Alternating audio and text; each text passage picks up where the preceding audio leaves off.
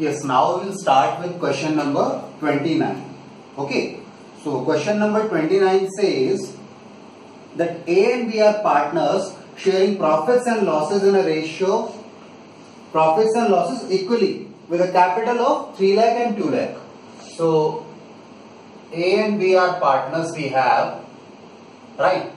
And their profit sharing ratio is 1:1 and their capital is, capital की date भी है कुछ, capital is 3 lakh and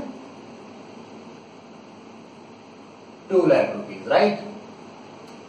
Then question says their drawings during the year ending 31st March 2013. अब उनकी drawings हमें दी हुई है, drawings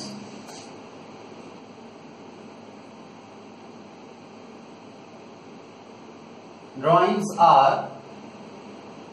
drawings की बात करते हैं हम। एक ही ड्राइंग्स हैं,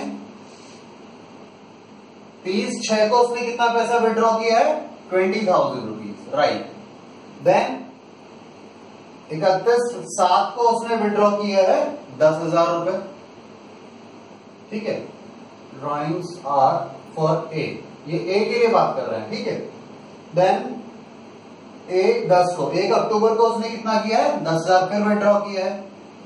फिर 1 मार्च को उसने विड्रॉ किया है, हमारे पास 16,000 विड्रॉ किया है। ये एक ही ड्राइंग्स हैं।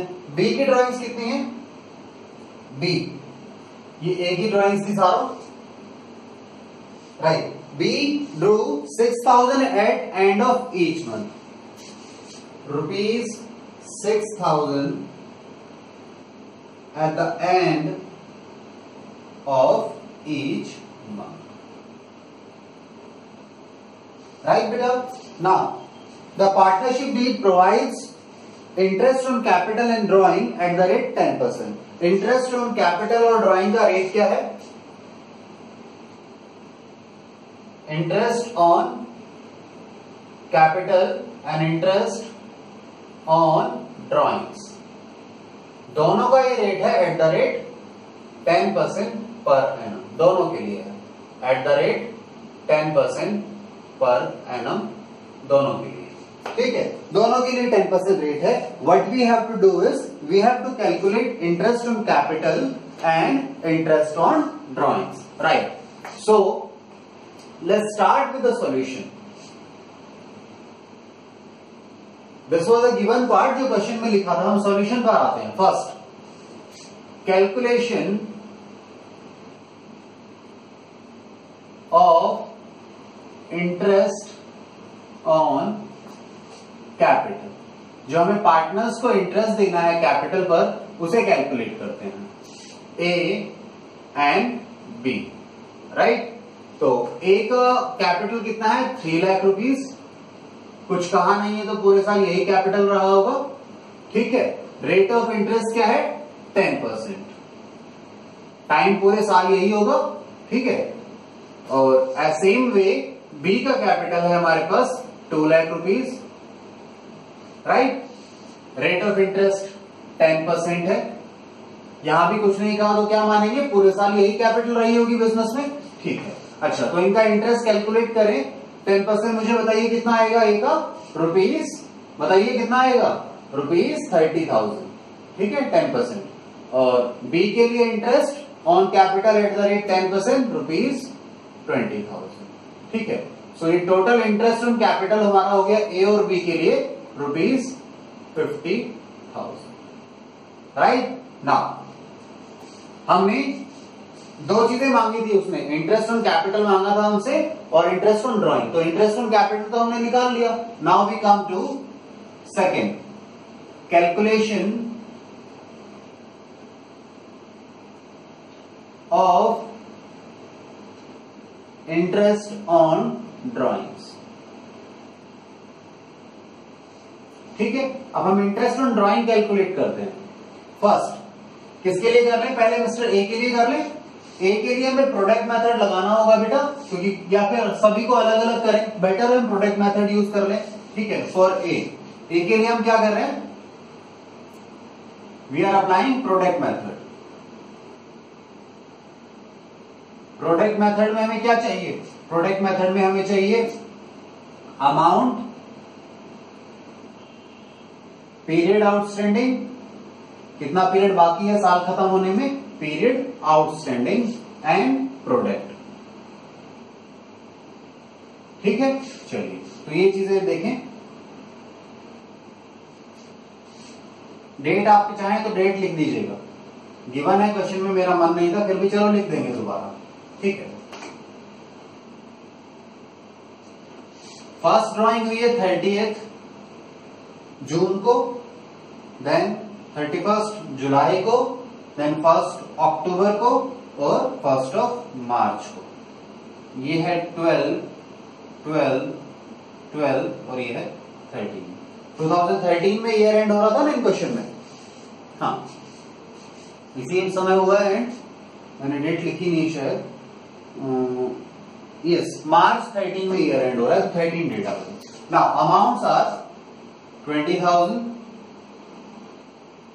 10,000, 10,000 एंड 16,000। ये हमारी अमाउंट आ गई जो उन्होंने विड्रॉल किया। नाउ पीरियड आउटस्टैंडिंग, आप बताइए अगर आपने 30 जून को ड्राइंग की है तो साल खत्म होने में यानी 31 मार्च आने में कितना समय बाकी है? Sir April, May and June 3 महीने खत्म हुए हैं, तो अभी 9 महीने बाकी होंगे। ये पीरियड मंथ से निकाल रहे हैं, ठीक है ना, 9 महीने बाकी है। अच्छा इसके बाद जुलाई के बाद कितना समय बाकी है? 4 महीने बीत गए जुलाई खत्म होते ही, तो 8 महीने बाकी है साल में। ठीक है, 1 अक्टूबर को निकाला तो अक्टूबर, नवंबर, दिसंबर, जैन, फेब एंड मार्च 6 महीने बाकी है। और 1 मार्च को आपने अगर ड्राइंग की है तो कितना समय बाकी है साल खत्म होने में? साल खत्म होने में केवल बचा है 1 महीना। ठीक है, चलिए अब प्रोडक्ट कैसे निकलेगा? प्रोडक्ट निकलेगा अमाउंट इनटू पीरियड आउटस्टैंडिंग। अगर मैं इन टेबल को नंबर देना शुरू करूं 1, 2, 3 एंड 4, तो 4 किसके बराबर है? 4 कैसे निकलता है? 4 इज 2 इंटू 3। 2 और 3 को मल्टीप्लाई करोगे तो प्रोडक्ट आ जाएगा। अच्छा तो मुझे बताइए 20,000 को कितने से मल्टीप्लाई करेंगे? 9 से, तो कितना आ जाएगा? 1,80,000। फिर 10,000 को 8 से मल्टीप्लाई करेंगे तो कितना आ जाएगा? सॉरी 180 था और ये 80 आ गया, ये आ जाएगा 60,000 और ये कितना आ जाएगा? 16,000। तो मुझे बताइए टोटल ऑफ प्रोडक्ट क्या आ जाएगा? टोटल बता दीजिए, टोटल कितना आएगा? कितना आएगा बेटा बताइए? 336, 3,36,000, राइट। चलिए आ गया, तो अब कैलकुलेट कर लें। अच्छा बी के लिए हम यहां पर कैलकुलेट कर लेंगे, बी का इंटरेस्ट ऑन ड्राइंग, ठीक है, क्योंकि स्पेस मेरे पास यहां पे, मैं इसके लिए कैलकुलेशन कर रहा हूं। So interest on drawings of, interest on drawings for a product, क्या करना है? Product total multiplied by rate of interest into 1/12, right. चलिए तो प्रोडक्ट कितना आ गया? 3,36,000 इंटू रेट ऑफ इंटरेस्ट क्या है? 10%, 1/12। तो मुझे बता दीजिए कितना आएगा। ठीक है, 336 का 10% निकालना है और उसे डिवाइड कर दीजिएगा किससे? किससे डिवाइड करेंगे? 1/12 से। तो आंसर बताइए कितना आएगा यहां पर? रुपीज कितना बता रहे हैं? 2,800। ठीक है, 2,800 आ गया इंटरेस्ट ऑन ड्राइंग ऑफ क्या? ए। अब इंटरेस्ट ऑन ड्राइंग बी भी निकाल लेते हैं। इंटरेस्ट ऑन ड्राइंग किसके लिए? बी के लिए निकालना। बी का कितना आएगा? बी का थोड़ा सिंपल है, प्रोडक्ट मेथड लगाना नहीं है। उसने क्या कहा है? 6,000 का विड्रॉल हुआ है एंड ऑफ ईच मंथ, हर महीने के आखिरी तारीख को उसने 6,000 विड्रॉ किए। तो पहले ड्रॉ 6,000 उसने एक बार निकाले, साल में 12 बार निकालेंगे, हर महीने निकाले हैं, तो रेट ऑफ इंटरेस्ट क्या है? 10%, ठीक है ना। और टाइम कैसे निकालना है? टाइम के लिए मैंने बताया पहली ड्राइंग के बाद कितना समय बचा है प्लस लास्ट ड्राइंग के बाद कितना समय बचा है, दोनों को ऐड करके डिवाइड कर दो 2 से। तो पहली ड्राइंग के बाद कितना समय बचा है, एंड ऑफ द मंथ निकाल रहा है तो 11 महीने, आखिरी के बाद 0, ठीक है, तो ये कितना आ गया 5.5 मंथ्स, ठीक है। तो 5.5 महीने का ब्याज निकाल लो आप और ये आ जाएगा बी का इंटरेस्ट ऑन ड्राइंग। तो मुझे बताइए बी का इंटरेस्ट ऑन ड्राइंग कितना आएगा, कैलकुलेट करके बताओ जल्दी से, कितना 3,300, ठीक है, 3,300 और 3,300 एक ही बात है। चलिए ये आ गया, तो हमारा ये क्वेश्चन हो गया है, ठीक है। आप इसे नोट डाउन कर लीजिए, मैं आपको चैनल के लिए लिख देता हूं डिटेल्स, ठीक है, जल्दी से नोट डाउन कर लीजिए। कोई भी डाउट हो तो मुझे आप कमेंट्स कॉलम पे लिख सकते हैं, ठीक है ना। चलिए मैं थोड़ी सी चैनल की डिटेल लिख देता हूं आपके लिए। बेटा हमारे चैनल का नाम क्या है, SR अकाउंटेंसी